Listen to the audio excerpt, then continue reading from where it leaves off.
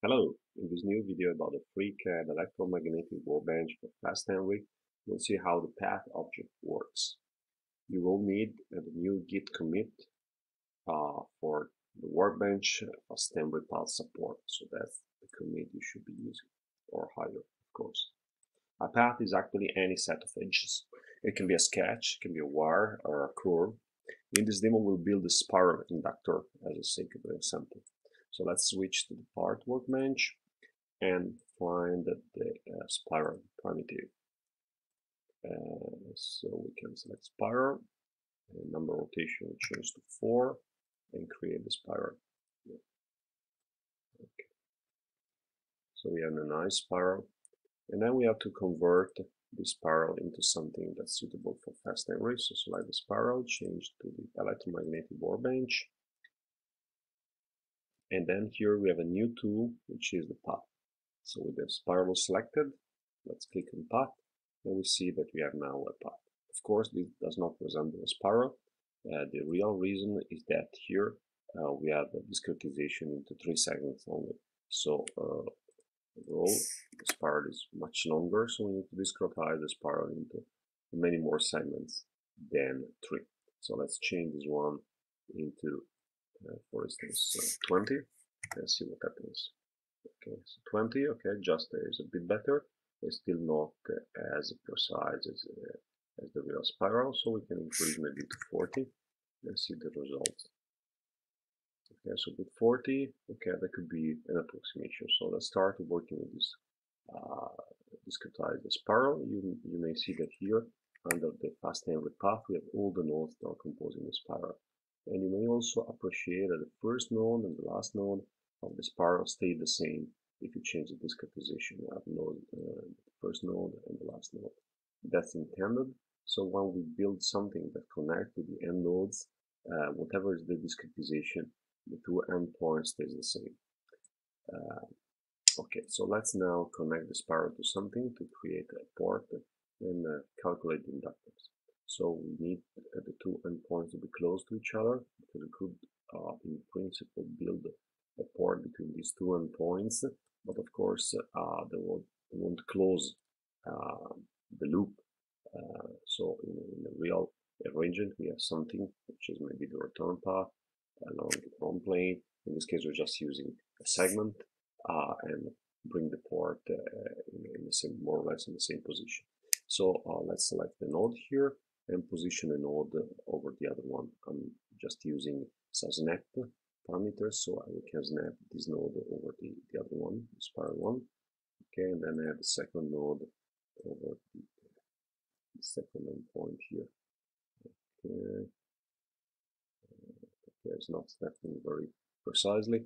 That's not an issue because we can correct manually the position. And then we also want the node to be positioned below.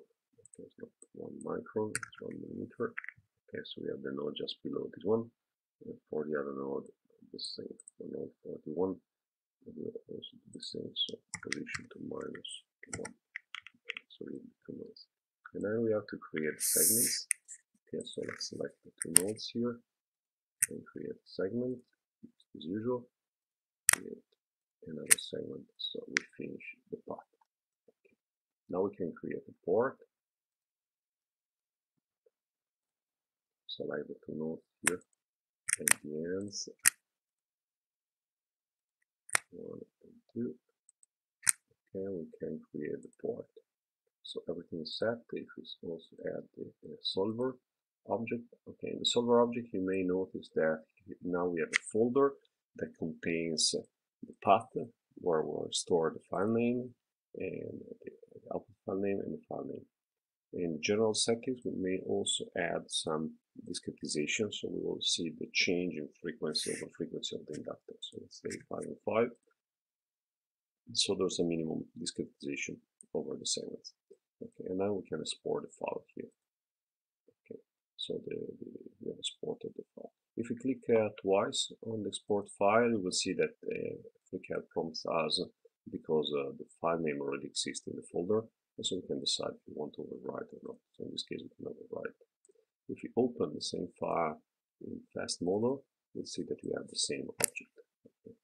That's exactly the same object. We can launch the FastHenry simulation over these structure. So you see the number of filaments is 1000, number of filaments after multiple line is 2000. And so now the simulation will proceed accordingly. So while the simulation runs, we can get back to FreeCAD. We can also save our model. Okay, so we can save the model here. Let's say eyebrow. Okay, so we save our model, and we can reuse it or change it afterwards. You may notice now that if you want a finer discretization of the spiral, we can still change it here. I reset. So let's say we want 16 instead of 40.